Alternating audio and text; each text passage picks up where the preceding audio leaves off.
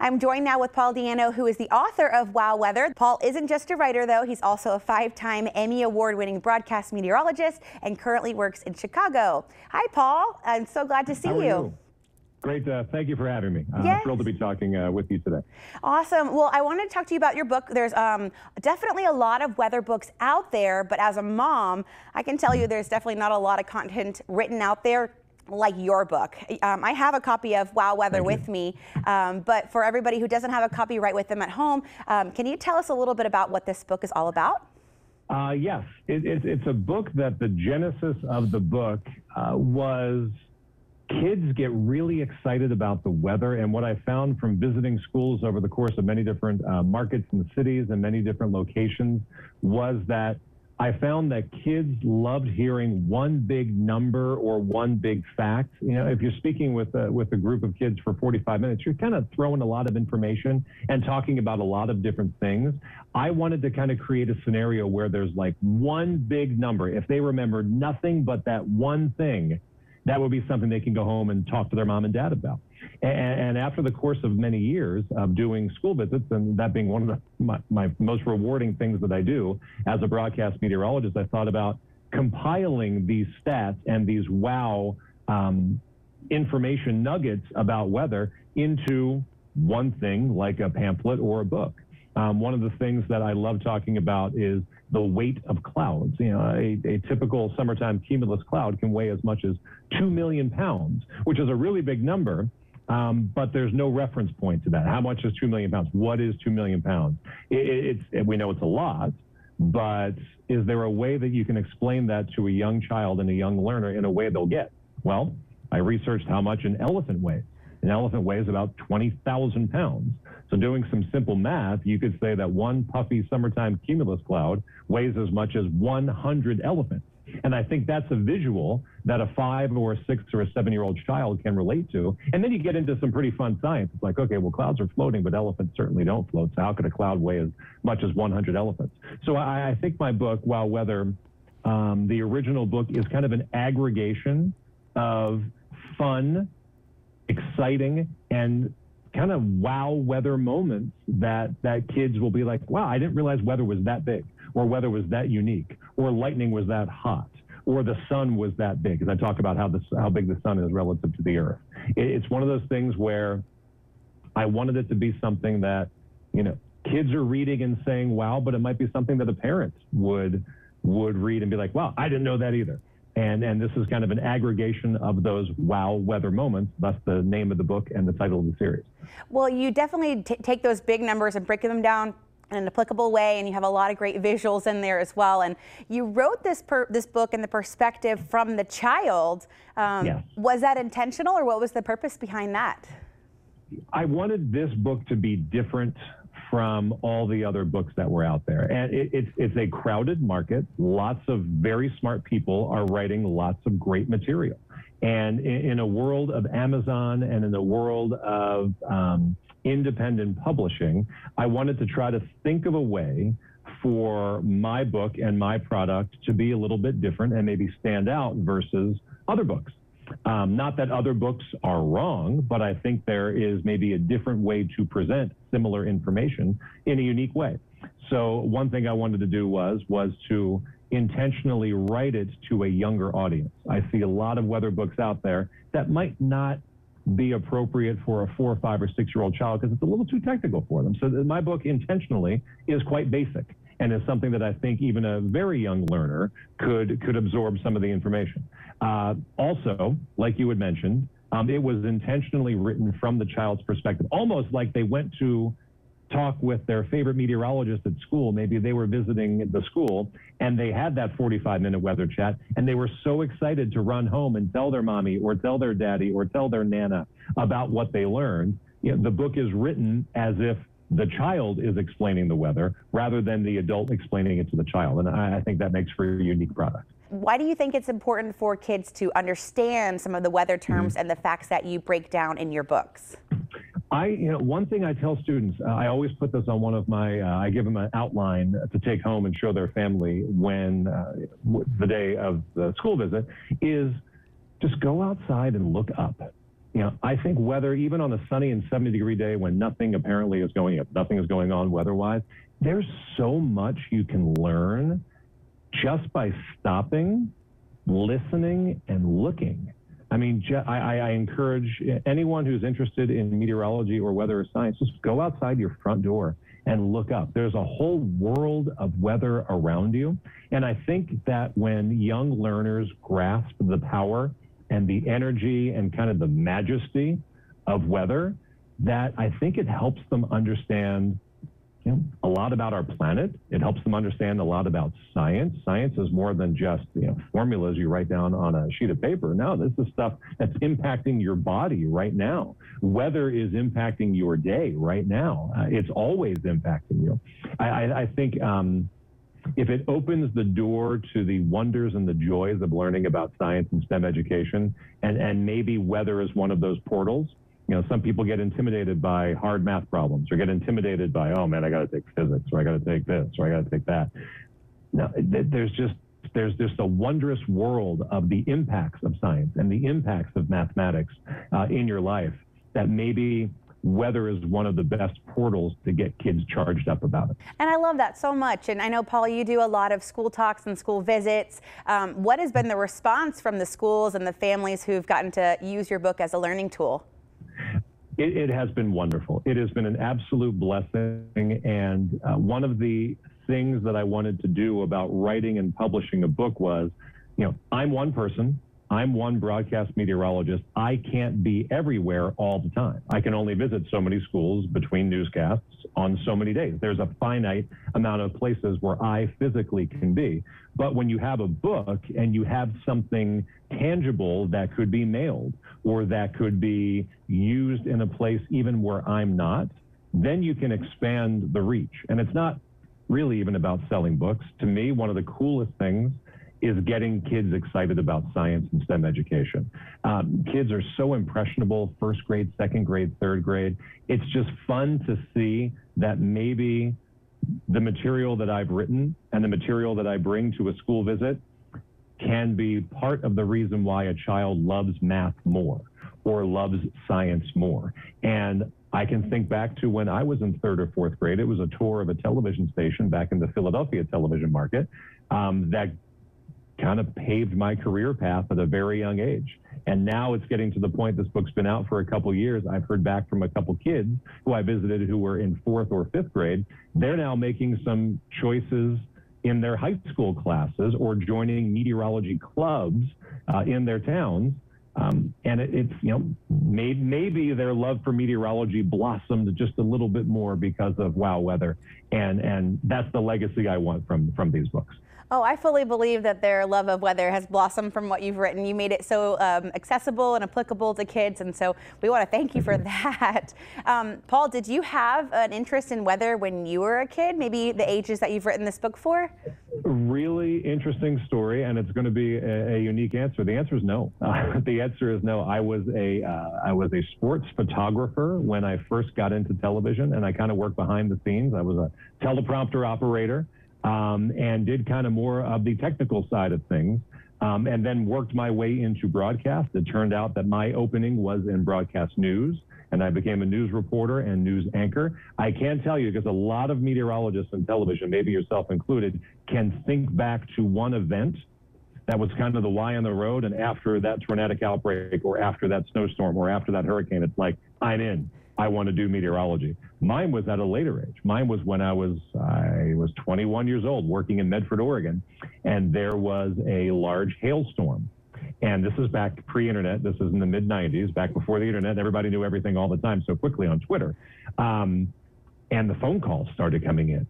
And just seeing the impact of one hailstorm and the damage it did, but how weather impacts, a big weather event impacts everyone, everywhere, just captivated me. A news story might impact this subset of the population or this subset of the population, but weather has the ability to impact not only your day, but what you do or don't do throughout the day. And I didn't realize the power of weather until that point.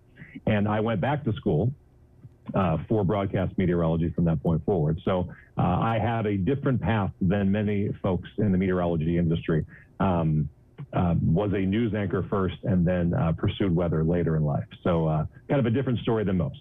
Well, Paul, you have some Texas ties. I know you previously worked at a station in San Antonio, as well as along the East Coast in Philadelphia, West Coast, Seattle, tropical life with your time spent in Miami. Did all these places that you've lived play a role in the topics that you've picked for the books in your series? That's a great question, and the answer is yes. Absolutely, that has influenced what I've done. I've had the pleasure of forecasting a lot of different types of weather, and I think maybe that experience, I don't want to call it expertise, I'll call it experience. That experience has helped me maybe get a little more diverse in my books, because I do have a book about snow and do have a book about hurricanes and a Spanish version of our main Wow Weather book. Yeah, the places that I've worked have certainly influenced what I've chosen to write about. Yes. Step us through some of the other books that you have. I know, because this is just one in the series. You kind of mentioned them before. There's snow, there's hurricanes. What are some of the other topics that you touch on? Yeah, if you would have told me 10 years ago, 15 years ago, that I would be sitting here talking about books that I wrote, I thought you were crazy. But this is fun. This has been it's been about going on a 5-year adventure now. The original book, I'll try to hold them up. This is Wow Weather. This is just kind of a compilation of all different kinds of weather. Once again, intentionally written to a younger audience. I would say ages 3 through 9. But my target audience is kind of kindergarten, first grade, where I think they have enough rudimentary knowledge to be a sponge and absorb the information, but it's not so far-fetched or not so advanced that you lose them. Because I do think there is some weather text out there that's much more geared toward a middle school audience or a high school audience, and that's perfect for them. What I'm writing is not for them. I'm going for a younger audience, a little bit more of a basic level. After that, we have Wow Weather Snow, which is an aggregate of information, but it's just talking about snow. And I really love that book, and I love talking about that in Chicago in the wintertime because we get a lot of snow here. Wow Weather Hurricane. I wanted to write this. I had worked in Miami, and of course I worked in San Antonio in South Texas. I'm amazed at how one single storm can alter the landscape of an area, or how one single storm can force everybody to make decisions about evacuating. We're talking millions of people. That might be more the Corpus Christi's or the Galvestons, or I actually visited Galveston for a special report, and just seeing some of the pictures of what the Galveston hurricane of 1900 did is just unheard of. Hurricanes are so powerful and so strong, but sometimes I feel like the media, we throw out a lot of information, and if you're a 5 or 6-year-old absorbing that information, it can be kind of scary. So what I wanted to do is I wanted to create a resource where if a child asked about, Mommy, Daddy, tell me more about what can I learn more about hurricanes? I wanted to present information in a way that they can get without having fear, because I think sometimes you fear the unknown more than you fear the known. So I think if a child learns more about what makes a hurricane, what goes into a hurricane, talk a little about the hurricane hunters, talk a little bit about storm surge. Yes, there's serious meteorological events, and they can be life-threatening, but if you can explain it to a young child in the proper way and in the proper tone, the fact that they're informed, I think, actually removes fear rather than adds fear. So that was kind of my goal with Wow Weather Hurricanes. And the last line in it was just reminding them that stuff isn't important and property isn't important, you are. The last line, it's a picture of a family evacuating, because if there's a hurricane warning and you live near the water, it's time to evacuate. If your house is near the beach, you may need to leave, that's true, but your house isn't the most important thing. What's most important is you. I wanted to remind kids that read that you know what, as long as you're safe, everything's going to be okay. Something might happen to your house, something might happen to your property, something might happen to your town, but I want to make sure that you and your family are safe, because people are the most important. There's a Spanish version of a book which I don't have right now. There's a coloring book, which is just kind of fun to color for younger kids. This I just released a couple weeks ago. This is called Wow Weather Space. I love this because I was an astronomy minor in college and have always loved astronomy. This gets into some of the unique features of each planet. One fun thing when I go on school visits is that Mercury circles the sun 4 times when Earth does it once, because Mercury is closer. Its year is shorter. But that means a kid who's 5 years old is technically old enough to drive on Mercury because they're 20 years old on Mercury. So that's we have Blake and his dog Astro driving on Mercury because they're old enough to drive, even though they're only 5 on Earth. And then we talk about finding ice, digging for ice on Mars. And then one of my favorite illustrations that Toby, who's a great illustrator, has done was Blake and Astro ice skating on Saturn's rings. So it highlights each planet and even puts a little shout out for Pluto, which has been exiled to a dwarf planet, but we still put Pluto on there because Pluto has that beautiful heart shape on it when the probe went by about 6 years ago. So Wow Weather Space is the latest one, but it's been really fun, and I'm just so thankful to have had the opportunity to write some books. Well, and you do it in such a way, too. You read the last line of your Wow Weather Hurricane book where it has that cadence where they rhyme. And so I think that's a good way for kids to remember, too, some of the information that could be not an easy bite-sized piece of information if you didn't have the rhyming scheme. So I think that's very clever that you were able to conjure that up. Thank you. Yeah. Thank you. Sometimes it's like I would write the word down I'm trying to rhyme, and I'd sit there for couple hours. It's like, okay, what's the right word to rhyme with? And I'd write it and be like, that totally doesn't work. So I'm not a writer by nature. I kind of have more of a math brain. I've always been a numbers guy. So this has been a challenge, but sometimes you got to work through your weaknesses. That's where you can kind of find the most growth. So once again, you told me I'd be a writer, I'd shake my head. I can't believe I'm actually talking about it. Well, I love that. I think that's too for kids listening too, just to see your dedication and you powering through that and doing the things that you never thought possible. That just shows that you have the willpower to do that, and they can do it too. And I think that's wonderful. And Paul, I know you said you just released the Wow Weather Space, but do you have another book in the pipeline as well? I know there's lots of topics we could cover here. You know what? One thought that I've had in my mind, and this is something that I may look into in the future, is getting a little bit more specific geographically. Maybe a Wow Weather Texas, or maybe a Wow Weather California, one that gets a little bit more site specific. There are obviously other weather elements. You could do a Wow Weather Tornadoes. I mean, my brain, sometimes if I sit and think about it, my brain can get really full of ideas, but sometimes that's not good because then you don't focus on any one. One thing that's really jumped out to me would be kind of the geographical, let's focus on Texas's weather, just how unique. I mean, gosh, you go from Amarillo to Brownsville, you can have 4 different climates. You can go from 25 degrees in snow to 85 degrees in sunny in pretty short order, all within one state. So I think that might be the next iteration of Wow Weather. I'm just really enjoying, I mean, most of my energy is devoted toward the original book because I just think that's just a wonderful, that's the door opener. I think for a kindergartner or first grader, it's like, wow, I didn't realize weather was this big. I didn't realize lightning struck Earth that many times a day. I didn't realize that, that a cloud weighed that much. I mean, I think if my book can answer a few things, but get a kid curious to where they're asking far more questions than my book could answer, then it's done its job. Because I think science is all about curiosity.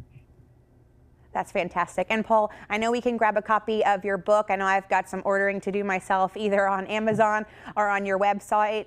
Can you tell us if there's any other places to get your book?